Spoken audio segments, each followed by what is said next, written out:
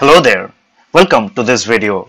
Here in this video we will try to understand how to create library objects in nanoCAD Mechanica using Make Wizard.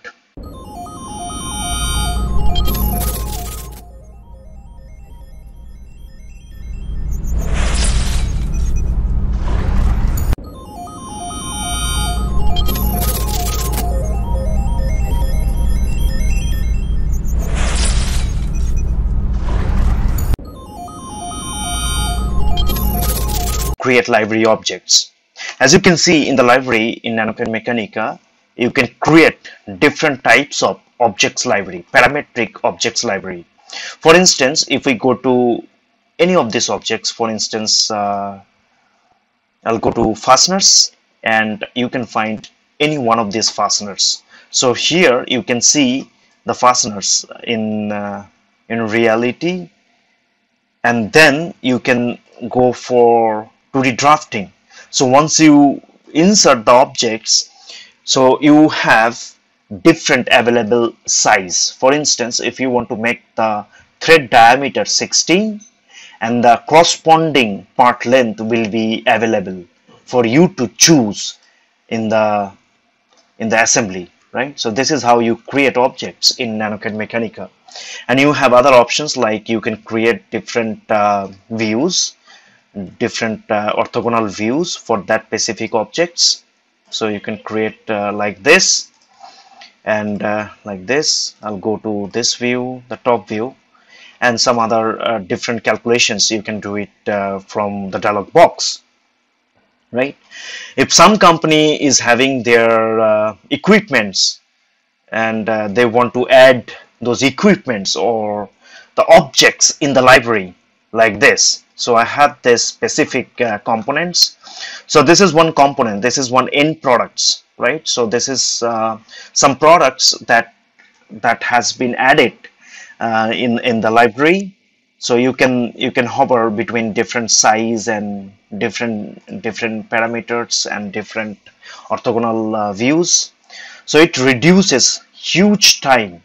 If you are a manufacturing industry and you create different mechanical components, you can make a library instead of drafting each and every time or updating CAD drawing, because there's a chances of adding errors always. But if you use this nanoCAD Mechanica Make Wizard functions to create library objects, custom objects, it will give you very precise drafting within no time. So as you can see, I have one end products that I can use in the design. If you have design data, new design data in hand for this similar category, you don't need to draft anything. You should go to open with script master options, and here you should go to table, and you should find this table here. So now, as you can see, this is number of type of motors, and this is number of poles, right? So here, if you have design data in hand, you can add easily any number of sub products. So you just need to give this informations, type of motors and the pole numbers and the corresponding informations, and based on these informations, one objects will form automatically. So you can choose that specific category from the options available from the properties dialog box, right? So this is quite handy. I mean, it records all the daily tasks to create some of the precise 2D drafting drawing for manufacturing, right? So we will find in this video series how we can create some of the simple to complex objects, some of the parts to complex assemblies here in nanoCAD Mechanica using Make Wizard. So all of this will be in 2D. So you will not get the 3D components here, but you can create the 2D, and this is okay for the manufacturing industry who wants to use this drawing as a soft drawing. And these are very specific. You can create your product catalog, so there will be no mistakes at all. rather manual drafting, you can always use this smart tool to create the library. So now let's start building some of the components. As I said that we will go from simplest to the complex objects. So initially we will see the concepts of building any objects and the process how we create objects in nanoCAD Mechanica using Make Wizard. Right. First of all, you need to create some of the directory. You can right click on any directory, or you can right click here and you can add folder. So in my case, I'm going to save all of my components that I'll be created here in this directory, and I have a directory with my name. So you can create your own directory using your name or company name, and you can put and you can maintain the entire hierarchy, and you can put the objects on the right directory, so that you can in fact the entire organizations can find those objects from the hierarchy easily. So these are some of the benefits people can get, and at the same time these informations can be import the whole template, the whole directory can be export and can be import to any of the local installations of nanoCAD Mechanica. You can, if you don't really want to export the entire directory, you can do it for a single objects. For instance, if you want to export only one hex head bolt, so you can do it from here. You just click on the objects and you will get the export option. One MCD file will be created that can be shared over pen drive or over web, and the people who wants to import that, they can import that specific components on their local system to use with nanoCAD Mechanica. In organizations where many people will be working, they don't need to worry about anything, because nanoCAD Mechanica will follow one single server-based database, this one library. So they can put that database somewhere like this on the roaming folder, and the entire organization can be access that specific path, and they can follow all the objects. They can take benefit of having all the custom objects. I mean it has more than 4,000 standard parts already included in nanoCAD Mechanica. But if you create your own library parts, that will be added, and people can also use those added parts with ease.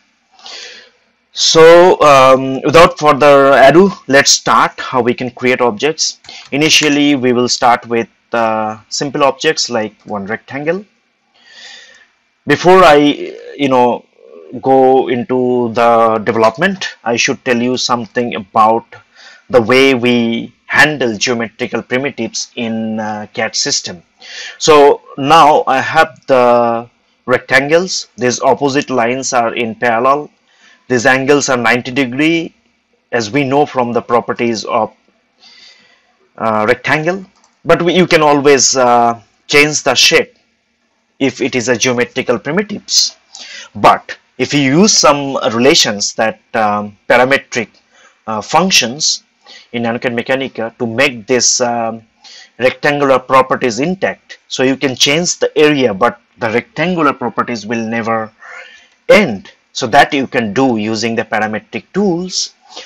But if you really want to create some of the objects, some of the part or assemblies super flexible, that will allow you to create any sort of drafting to represent any objects or any part or any assemblies, then you need to create the library parts, right? And here for this basic components, we can say that there will be two different types. There will be two different variables. One is length and one is width. So these two variables will provide us the entire rectangle. So our intention will be to track the length and width instead of objects. So anytime we will use the dialog box to ask the value of the length and width from the user, that will be added in the back end of nanoCAD Mechanica to form the rectangle. So this is how it works, and let's see how we can do it in nanoCAD Mechanica.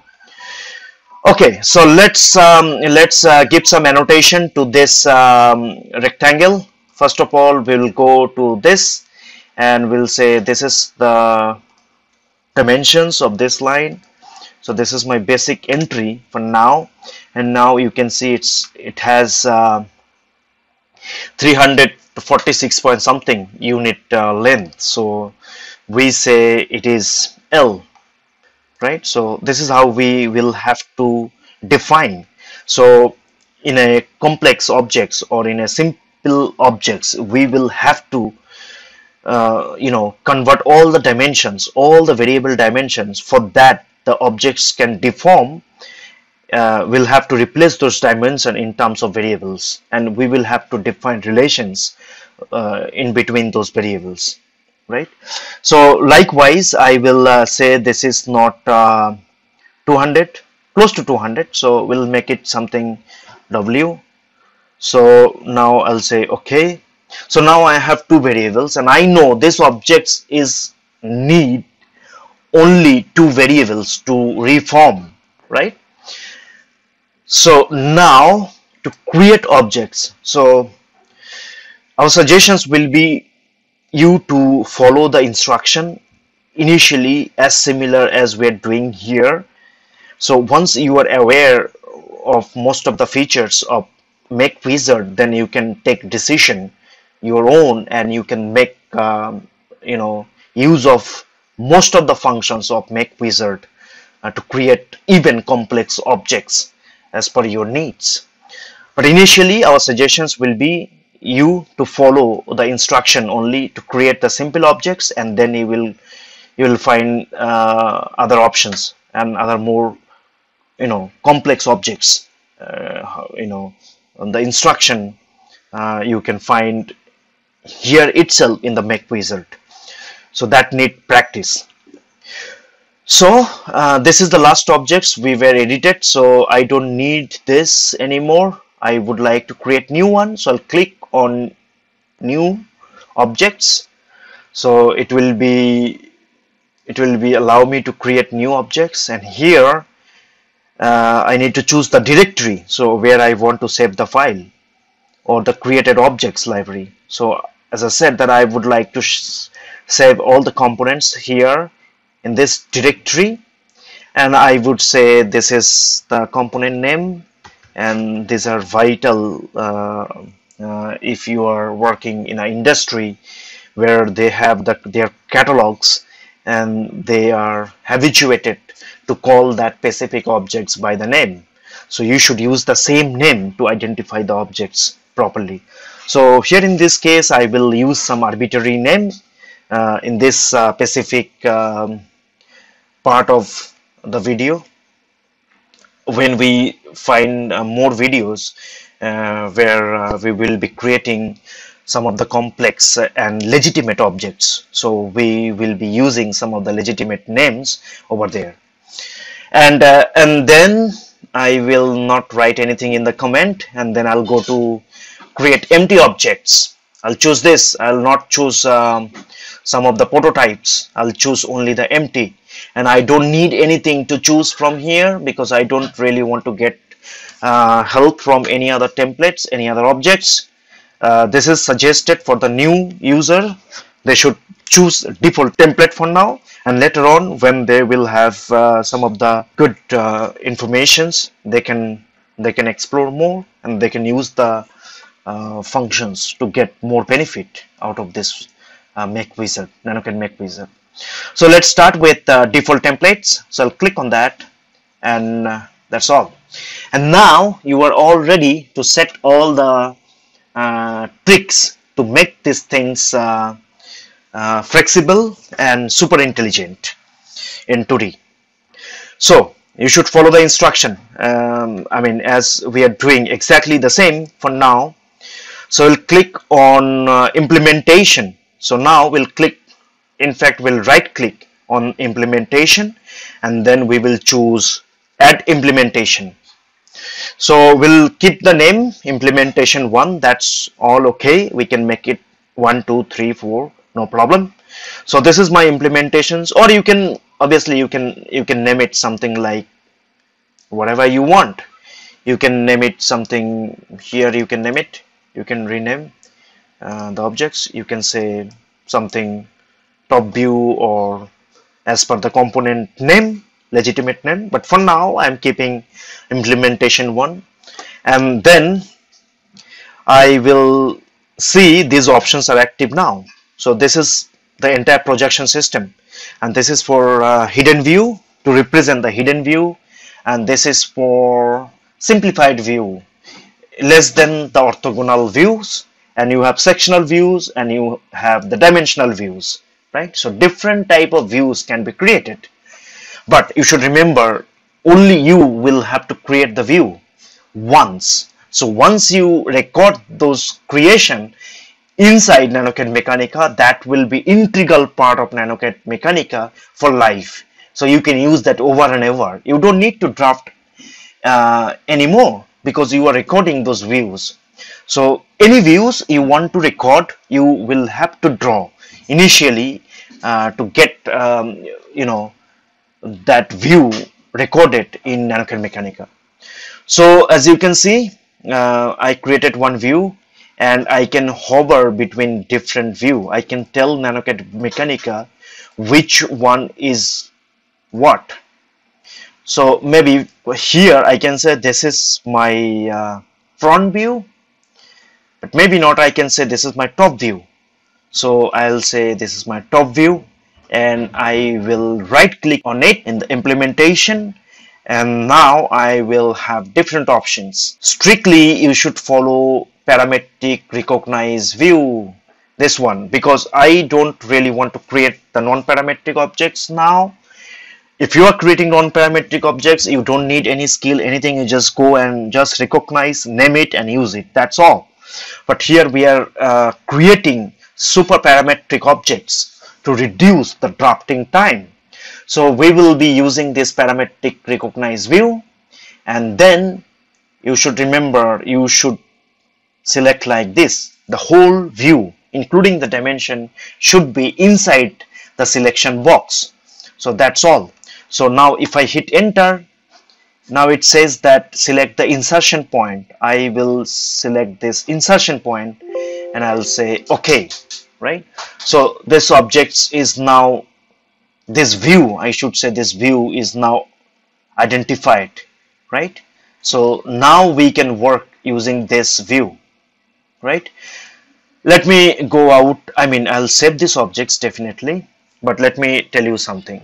Before even we go to script master, if you draw any objects, right, any view in nanoCAD Mechanica to create library objects, you should test the model to reduce the mistakes. If you are aware that how everything works, then you can straight away go to the script master. And other than that, you should draw the objects, you should assign the variables, and then you should insert the insertion point from here, and then you should go to test model. So now if I go for test model, and now I selected the entire model including the dimensions, or rather I should say variables, and then hit enter, and this message, you should see the sketch has been successfully recognized. This is very important.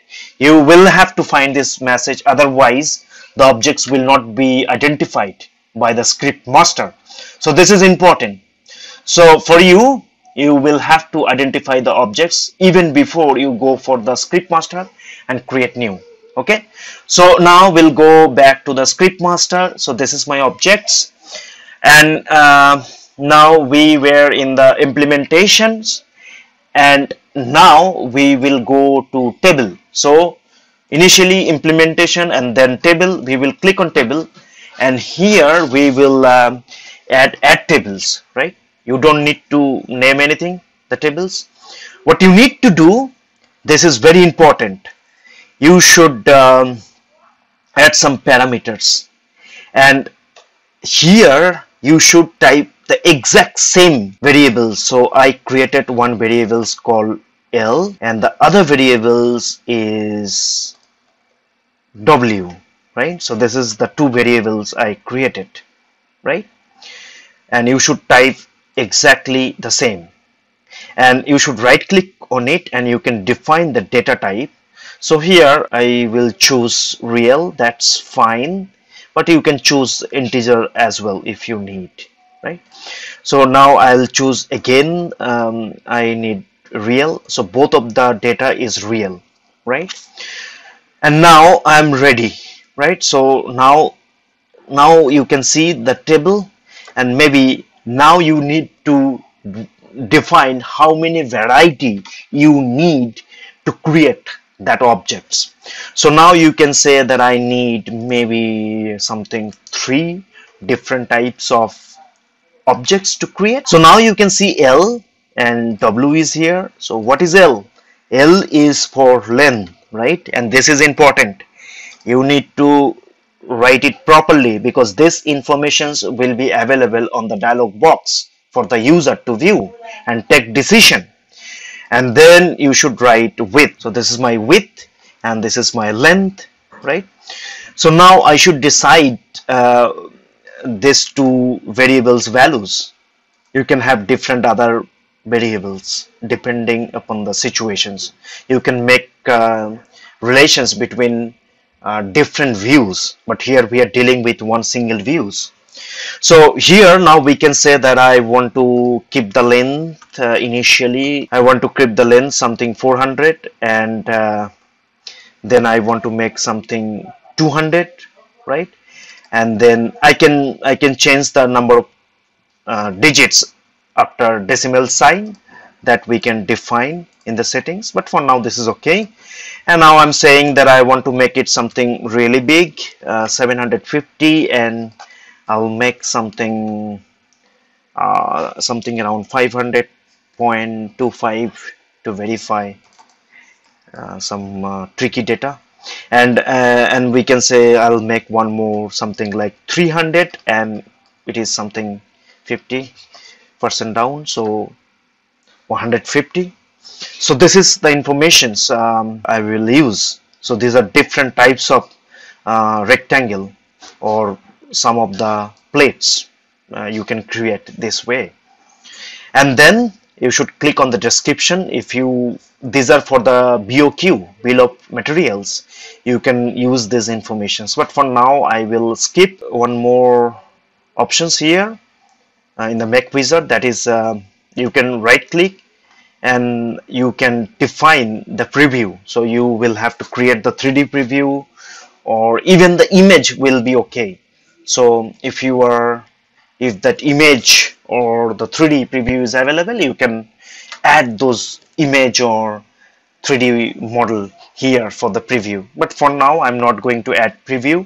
Later on when we will be working with some legitimate objects, we will be using the preview. But for now we will use only the table and the variables, and that's all. So now we should go to, first of all I should save. So things are saved now, and further I will have to go to master in the Make Wizard, and I'll use script master, and here I will have to type something for the description. These are all for BOQ, so I can type something rect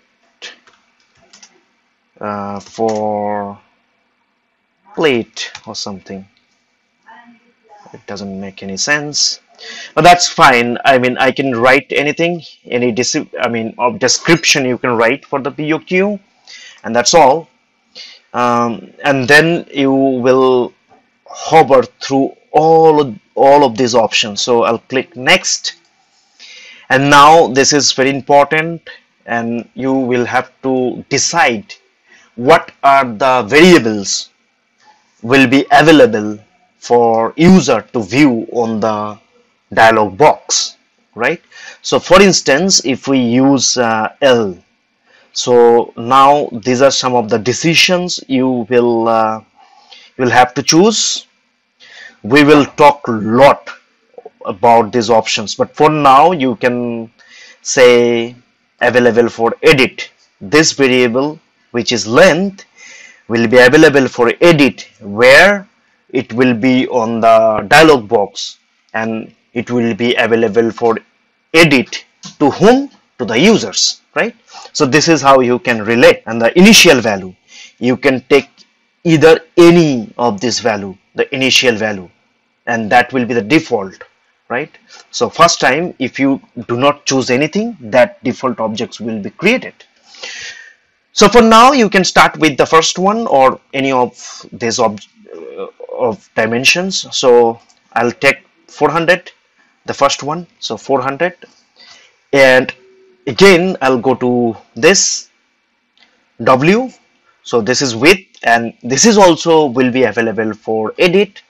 And I will say, because I said length is 400, so I should say that if length is 400, then width must be 200. So this is the initial value. If we choose 400 for length, then we will have to choose 200 for the width, right? So I choose this, and I will not do anything with versions. Versions will be there, but that will not be used on the user dialog box, but that will be there, right? So I'll only deal with length and width on the dialog box, and then I'll click OK, go to the next. I will not discuss anything here about parameter for the calculations because this is simple objects. So, but we can definitely make these options also available on the dialog box. But for now, I will skip and I will say next. And drawing conditions, this is for the complex objects.